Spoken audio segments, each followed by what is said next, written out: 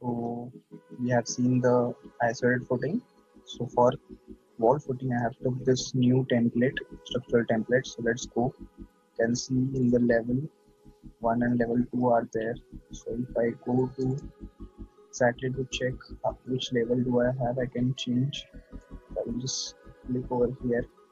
I will call it as a foundation.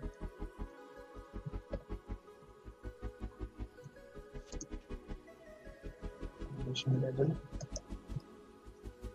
And click over here. Click on yes. Just click over here. It will be first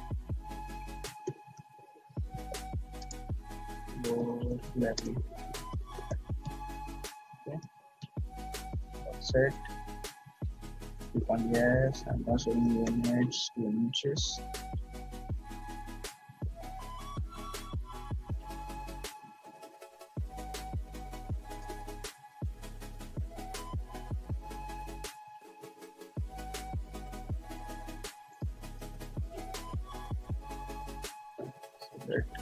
Foundation level to minus 8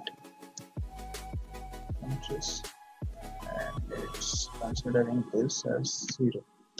Let's go on 0. So I'm considering foundation level.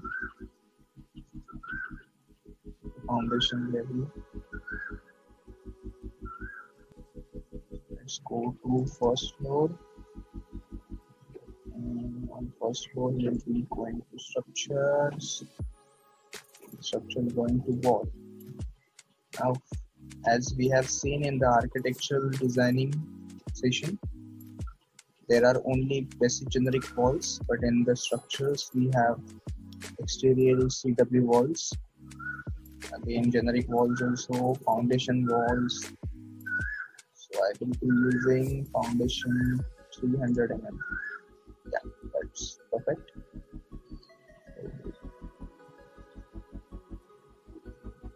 Just go to edit type that. Change.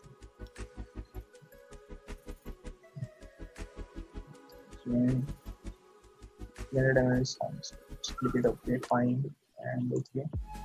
Let's create a wall.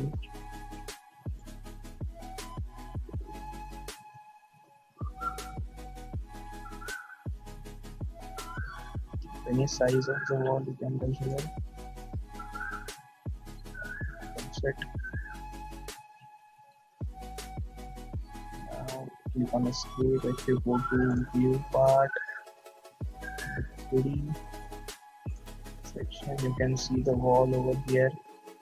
Now if I click on a particular wall, you can see it's given the base constraint to first floor, base offset, it's up to the first floor. So I will, the base constraint, I will click over here, the foundation level, depending to 0, just click on apply.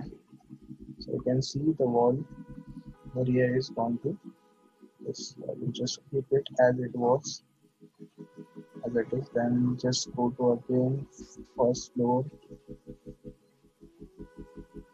and go to structure, create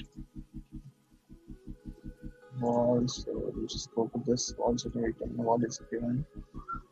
So let's just have to click on that